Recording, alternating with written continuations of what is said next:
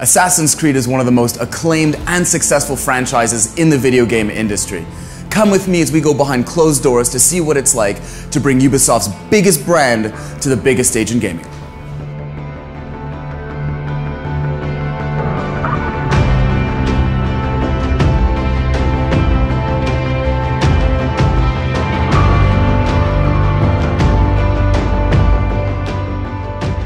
What would you say to people who are looking at Assassin's Creed a bit from the outside and thinking, maybe I should jump in, but maybe I've missed too much? Everything that happened before in the brand happened, and we're assuming that, right?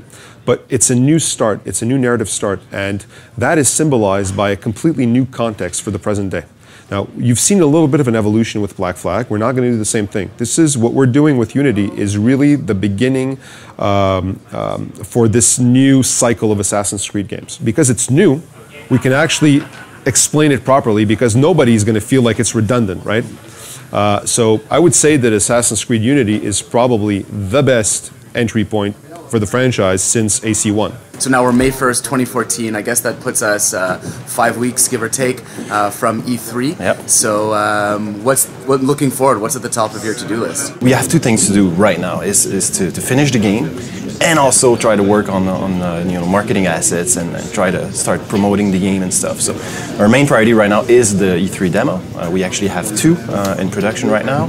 So the good news is that most of the things that we're doing for these demos are also things that we need to do for the game, just to polish stuff and have all the cool features ready. There's a bit of a stress involved, to be honest, but I mean, we have such great material. We have such a great game that's coming out, and I feel really proud actually being able to show this. It's obviously the challenge for me personally is to make sure that it shows as well as it is. I mean, it's really we have great material. We have great stuff. And I just hope that I'll be able to do it justice. As you know, the lead studio on Assassin's Creed Unity is Montreal. However, for a next-gen game of this size, Montreal is relying on the help of several other Ubisoft studios. We're here in Toronto to check out the cinematics, the co-op, and some of the demos that you're going to be seeing at E3. So let's go have a look and see how things are shaping up about 6 weeks before the big show.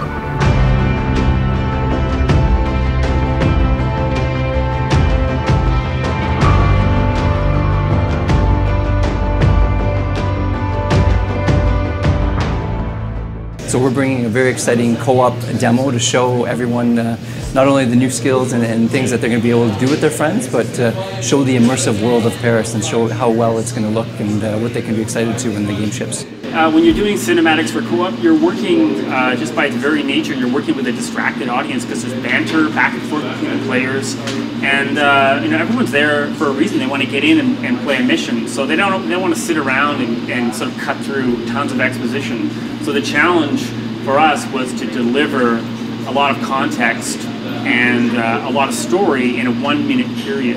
What's the top of your to-do list for the next month? E3. Yeah, it was a great chance for my team to sort of come together and push on something that could be taken to final quality and have a big impact in terms of strengthening E3 and stuff like that. So we're super excited. It's been a huge opportunity and a big learning opportunity for us as well because we're a relatively new team. We only started working on Assassins about a year ago. Okay, so currently we're actually in the Montreal studio.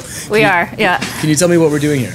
Well, I got a call on Friday afternoon basically saying that we had to do I wouldn't call it an emergency, but we had to have an immediate review on E3. For sure, it's amazing to secure the Microsoft stage, but if we want the co-op demo on the stage, it means we have to trim 2.5 minutes off our current version. So that's actually a big reason why I'm here today as well, is to figure out how do we cut 2.5 minutes out of our demo to fit into their 5-minute window. It's been going well, but of course it's always, the last few weeks you're looking at all the little opportunities to polish and get those wow moments. We really want to go into E3 and have the demo of the show. So it's exciting but stressful at the same time.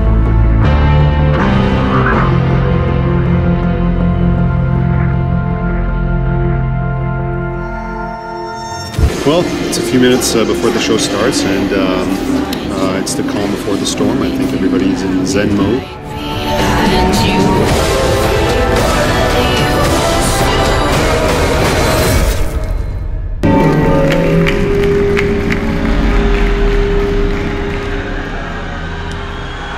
afternoon.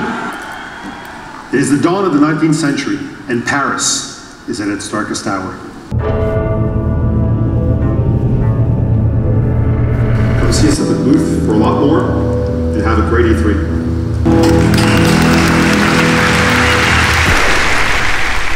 Great job.